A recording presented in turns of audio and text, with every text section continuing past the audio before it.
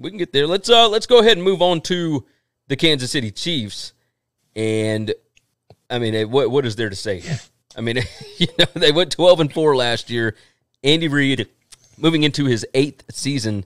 Offensive yards per play last year, 6.2. That was number 2 in the NFL. Defensive yards per play, 5.4 is what they gave up, which is almost exactly what the Broncos did. Now, if you get into the details, they were number 14. Broncos were number 13, which is just good enough if you have a fantastic offense, right? Which is exactly what you need. Just a good enough defense to get you off the field and get your offense back out there. Turnover margin was number 8. They gained 0.4 turnovers per game. Mahomes, ton of weapons. You got Kelsey back. You got Mecole Hardman. You got Tyreek Hill. And now Damian Williams opts out at running back. But you brought in Clyde, man. You brought in your boy Clyde, and I think he is going to be fan-friggin-tastic. So I think the offense, there ain't nothing to worry about here. I think you're going to be fine. You kept that. Monster X Gaming jumped in and said, what a coincidence. Your title starts with 9-7 and proceeds with the Tennessee Titans. Yeah. And, of course, he said, nice shirt, Mr. Chris. So, and Matt Miller said, you boys are getting that work in early. Yeah, it's Labor Day, man. We got stuff to do. We got things to do, man. They signed Chris Jones to an extension on defense. And I think with that and with the players that they've got on defense, the defense is going to be just good enough to be able to make a significant run at another Super Bowl. This seems dynastic. This seems like a dynasty in progress. As long as you've got Mahomes and you've got weapons and you've got a good enough defense, I think they're going to be great. Like, I've got them at 12-4 because I think, you're going to lose some games. They got a tough schedule. Yeah, I mean, it's a tough schedule. And they got to play the Bucs. They got to play the Pats. They got to play the Ravens. They've got a tough schedule. Yeah, so you're going to lose games because they are already at a point, kind of like the Pats, where it's like, okay, we need to win more than we lose, but not every game is the end of the world, and we just need to get to January. We've got the exact same record. I've got them 12-4 as well. Andy Reid's done this long enough to know that 16-0 is insane. It doesn't matter. It doesn't help you. You just need to win enough. You want the bye week. You want home field advantage. You want them coming through Kansas City in the cold, and that's all you want. Yeah. It's just the way this thing's going to go.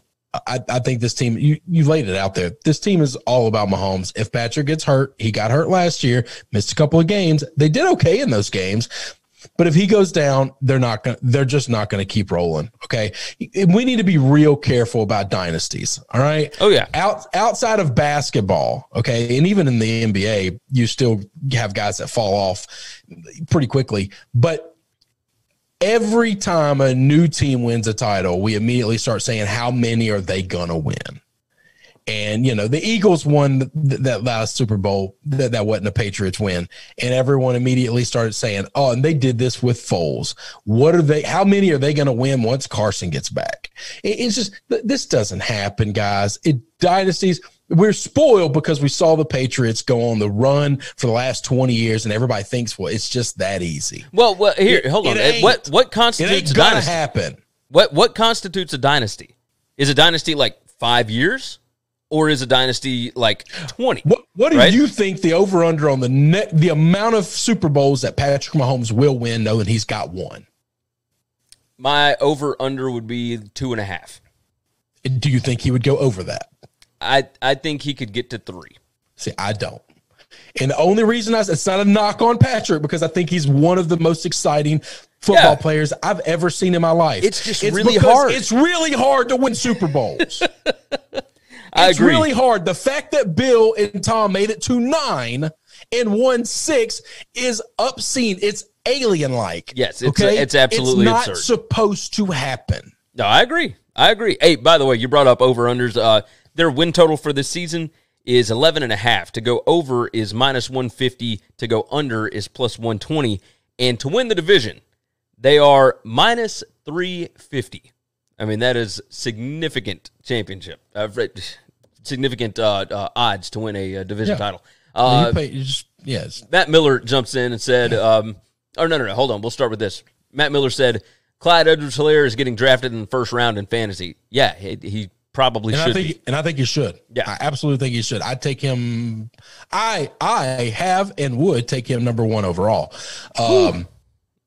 I think he's gonna be in the conversation with all those guys. Yeah, I think so too. I mean, if you're taking Alvin over him, I think you're wrong. Oh yeah, absolutely not. Absolutely not. I mean, if he's not there by 4, you're just letting it go. Monster Race Gaming said, could they be unbeaten at Arrowhead? Okay, yeah. Could they win 8 games at home? Sure. Yeah, I don't think that's out of the realm of possibility. Matt Miller said the division defensively is good as well. I don't think there isn't a defense that's worse than average. Yeah, I would take the Raiders being below average on defense. I mean, they were pretty good. Well, no, they weren't. Okay, yeah, you're right. You're right. In my head, I was like, no, Raiders are I watched that football team. Yeah. They made plays every now and then. They got some playmakers, but they don't scare me. No. They're not a team that I'm not worried about. They're not. Can we say 10th? If you're not a top 10, if you're not in the top 1/3, are you average? Because I don't think they're going to be a top 10 to 12 defense. Yeah, I think I would agree with you there. McKinnon said, as much as I love my Falcons, I'm thankful for having my other team be the Chiefs. I don't think there's another team in the league with remotely as good a chemistry, especially with the COVID offseason. I think they end up 13-3. After that, we'll see, but I hope it's another Lombardi. And then Matt Miller said 3 championships in 5 years is a dynasty. Yes.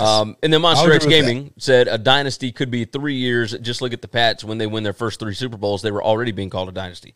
Well, yeah, they won 3 in 4 years. They won 3 in 4 years. That is, I think the number is 3, and the number has to be 3 with either if it takes 10 years to get you 3, I think that's fine. You got to not have any real down years, and you need to do it with the same quarterback and coach. Yeah. I believe that those are the 2 components that are the most recognizable for any team. And I'm okay if it took a decade to get there, but you need the same core in coach and quarterback.